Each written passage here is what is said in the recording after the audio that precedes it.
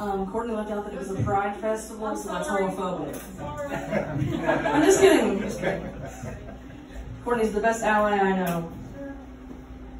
Okay, guys, no one cares. Tomorrow's Pride Month. Screw you guys. Yeah, good stuff. Good stuff. I'm trying to lose weight. It's not going well. Mainly because my boyfriend keeps bringing home Oreos. And I'm like, you can't do that. I'll take a whole sleeve. We're also just like really bad influences on each other. We're like, this is it. This is the week. We're only gonna eat our groceries and whatever not bad stuff.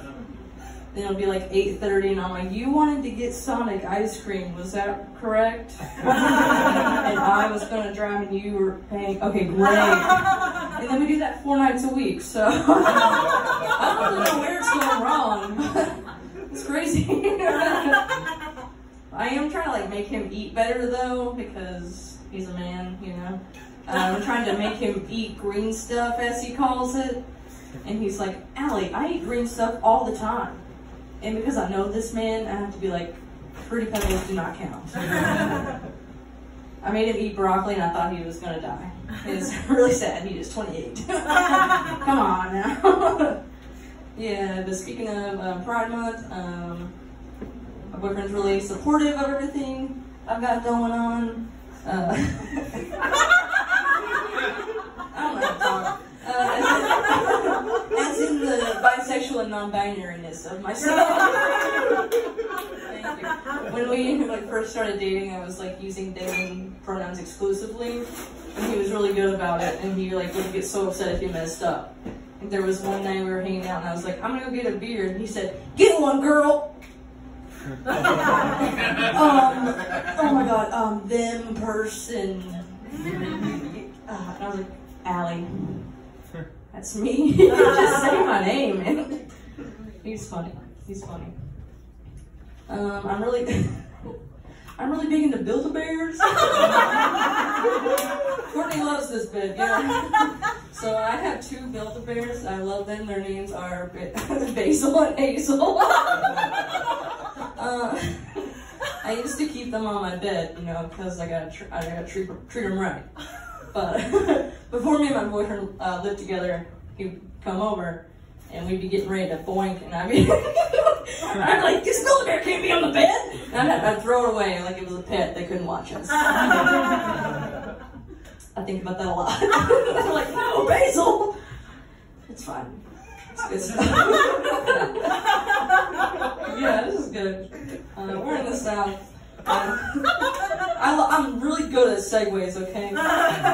It's what I'm the best at. No, we are in the South. We hear a lot of country nicknames. You guys know what I'm talking about? Like just people that are named after food or animals. I mean, I had a bus driver named Taco. Safe driver.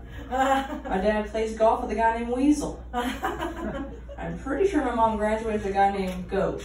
So that's good. But my first ever boyfriend, his nickname was Fatback.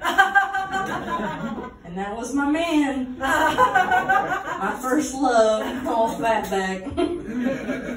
But I broke up with Fatback because I really wanted to go out with Tater. Needed that starch. I don't know, Tater and I might have been related. The verdict is still out on that one. There were some Haydens on both sides. It was good. But I just think it's funny because now my current boyfriend, his nickname in high school was Pancakes. So I've come full circle. I've had a full breakfast of boyfriends, you know, call that shit a grand slam. Should I be proud of that? I don't know. It doesn't matter. With it being almost Pride Month, I want to talk about when I watched RuPaul's Drag Race. Okay, I expected some enthusiasm for that. I mean, come on. But anyway, whenever I watch RuPaul, I get like really full of myself and just think I'm like the hottest thing ever. So I'll be like strutting around my apartment being like, bitch, you're serving cunt tonight.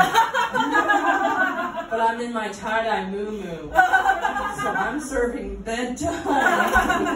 And it's cursed, it really is. It's cursed. But that's all I really had. This is good stuff. Good stuff.